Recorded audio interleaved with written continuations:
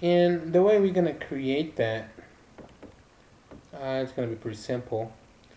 I just want to create a menu item inside of a menu item. So in this case, again, I want to take this out, the slash.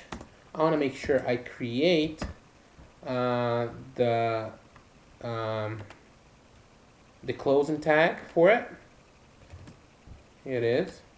I don't have that problem. And then I'm going to come right here and do a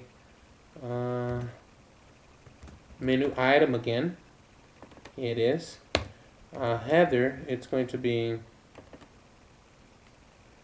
let's call the name we want it. Yeah, let's just put the way I had it. Add student. And I want to make sure now that I close it right here, because I'm not going to put anything inside of it, so I don't need to be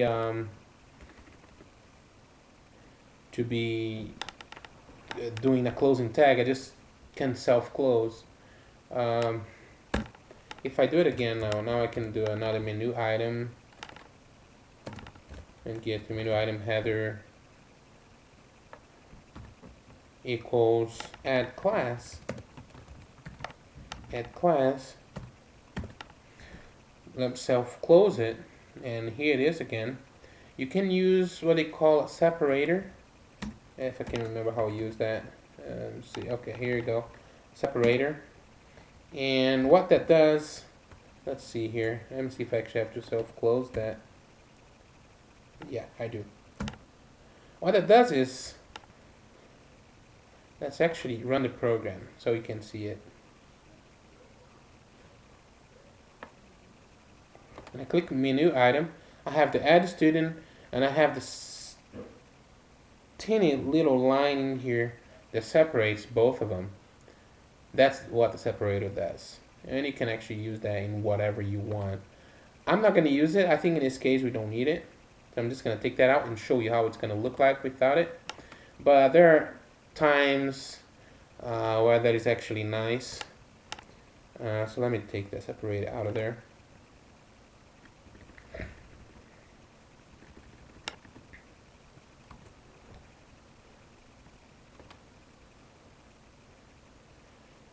Well, here now without a separator, as we see, we can see any separator there at all. So that's what I use for, and I'm not going to use it right now.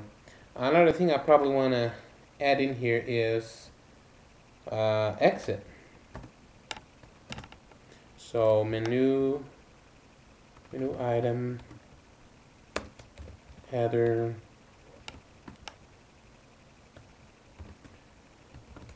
exit.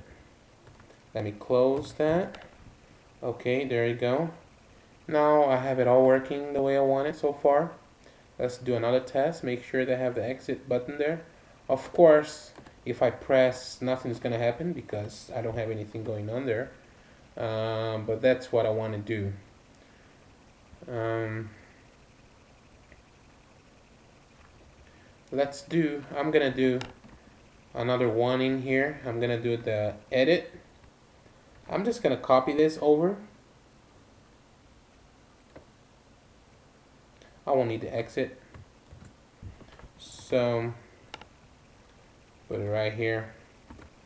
Remember that what you want to do is, oh, let me actually put this a little bigger so I can see it better. Okay. I just copied this over here, and now I don't want this here to be self-closing. I want that to close it right here, and that identifies it. It sees it. Oh, I have a problem here. What is no? Actually, do. Let's see what is the problem here that I'm having is. Let me go back here again. I probably did something wrong. Okay, the edit. So, oh, okay. So let me actually just do the self-closing right here. Okay, now I'm good. Now let me get these two guys in here.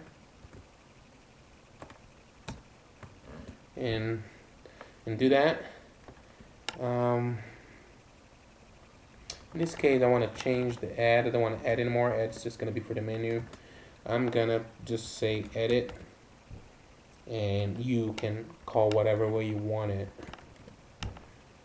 So here it is. Now for edit, I will also have the same thing. Let's see. Let's run the program and see what happened.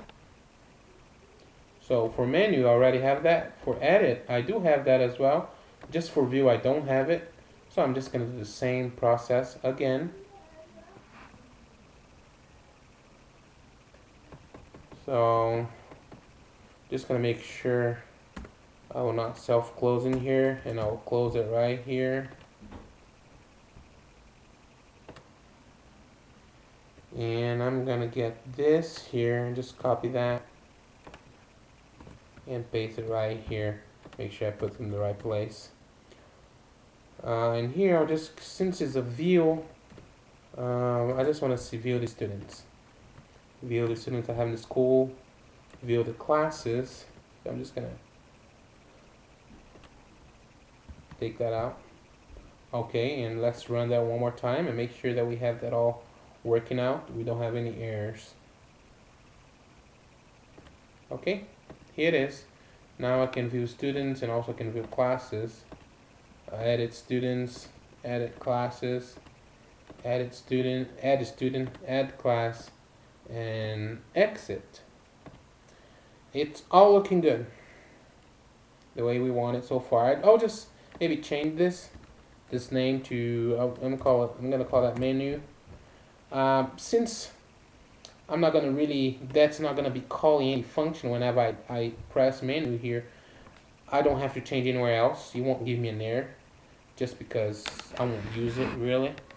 But always good to test it. Just make sure go there and run it again. Whenever you change something, test it right away so you don't have to be spending hours debugging sometime in the future. Yeah, it's all looking good. So in the next tutorial, we're gonna start to implement the methods. We're gonna be adding some dialog boxes and things like that. That's gonna help us to see what's going on. So see you next time.